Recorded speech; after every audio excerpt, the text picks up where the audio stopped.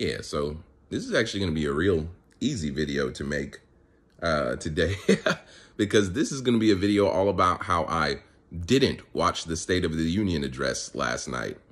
I know, right? That's crazy. How are you going to comment about something that you didn't watch? It's because let me take a guess. I haven't seen any clips. I haven't seen anything from the State of the Union address. I've seen people post kind of quotes about it, so I've kind of gotten an idea of it, complaining, you know, about Joe Biden being Joe Biden, which I understand that's some people's bread and butter, but it won't be me. They bled my mama, they bled my papa, but oh Lord, they won't bleed me. But let me take a guess at how it went, okay? Joe Biden probably had a few times where he slurred his words a little bit. Probably some indistinguishable sentences and words sputtered here and there.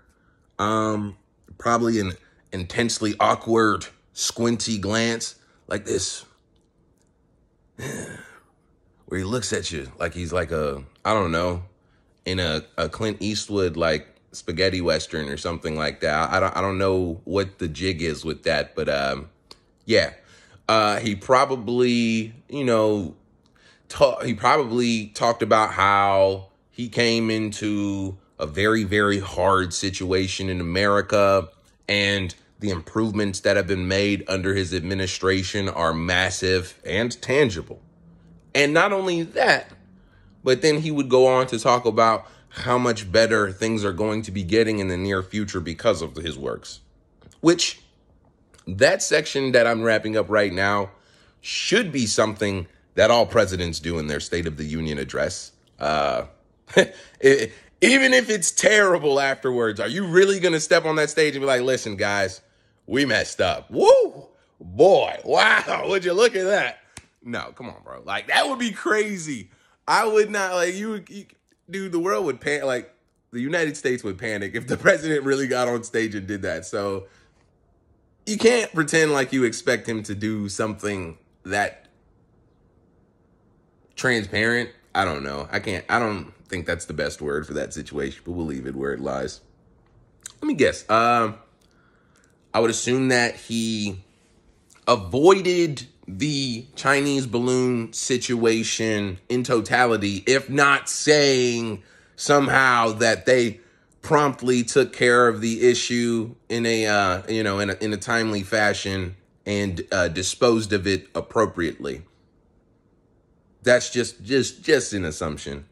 And let me see if there's anything else that I could imagine that he got into.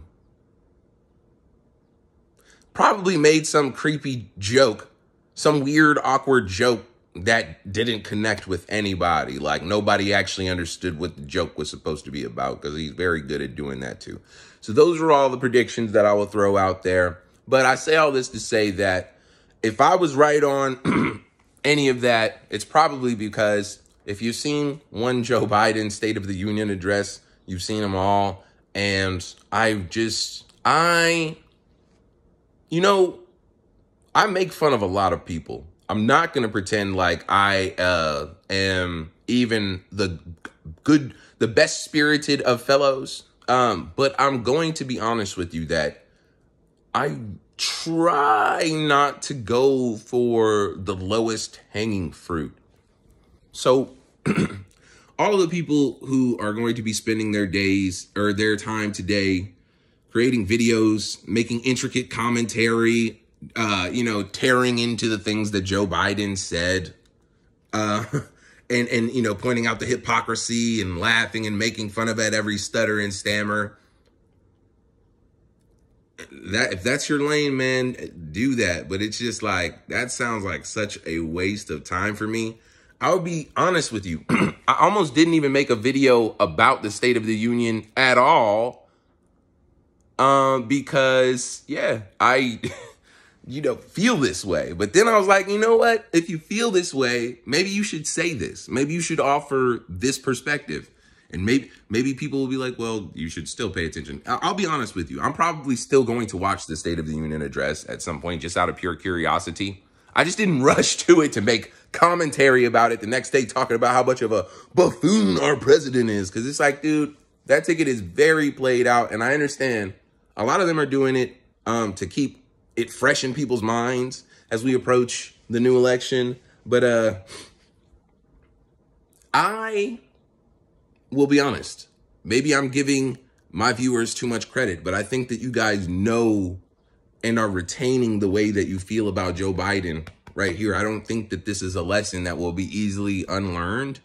And I'm also not going to say that everything that is happening right now is directly, specifically Joe Biden's fault. There are a lot of moving parts right now.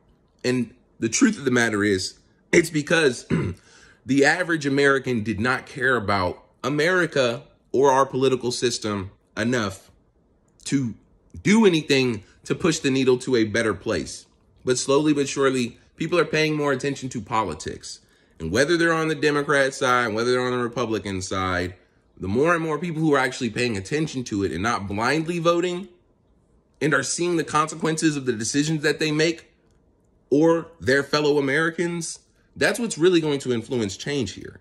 I'm a 28-year-old male, and I will be honest with you. I have never voted in a presidential election thus far because I thought that the last presidential election was a joke, and everyone before that I just really had no interest in. But now I'm very much paying attention. And as I've currently stated many times, Ron DeSantis has my vote, even though he hasn't even announced that he's running for president yet, which is the funniest part about all that. Which is why you know the boy's got some juice. I mean, literally. People like Donald Trump are trying to tear down Ron DeSantis for a potential presidential campaign, and he hasn't even announced that he's running yet. That's how you know you have the juice. I'm just going to leave that there. As a Floridian, I'll tell you what, boy, I love it here. And every time that I'm at my place of work and I talk to somebody on the phone who lives in any other state and they ask where you're from, part of me dreads telling them because I know that they're going to be jealous. They always are. They always sound like, oh, must be nice. Yeah, it's lovely. It's so lovely to live in a place where you choose to move to. And I didn't even choose to move here, but because I moved here when I was very young with my mother. But I did choose to stay, and I choose to pay these super high rent prices to live in Tampa Bay, Florida. And yeah, it's beautiful. Man, we got really far away from the State of the Union address here, but that's because I didn't watch it. And I'm saying all this to say that it's really beating a dead horse at this point, continuing to go on about Joe Biden. Now, if he said something specifically crazy, and don't get me wrong here, I'm talking about addressing him in his commentary. I'm maybe a little bit late in this video. I probably lost people who are going to be like, oh, man, this dude's caping.